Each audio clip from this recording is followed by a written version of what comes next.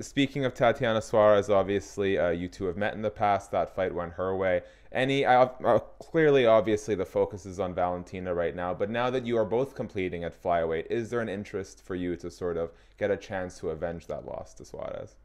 Well, first, I'm super happy that she's able to come back. I know she had a big You're the injury. nicest person on the planet, I Alexa. Because I've been in those situations I know. too. I had a big injury too, and damn, it's so hard. So I'm happy that she's back. And of course, it will be great if she stays at 125, and if the time comes and we are both, kind of ranked similar. Yeah, why not? Why not?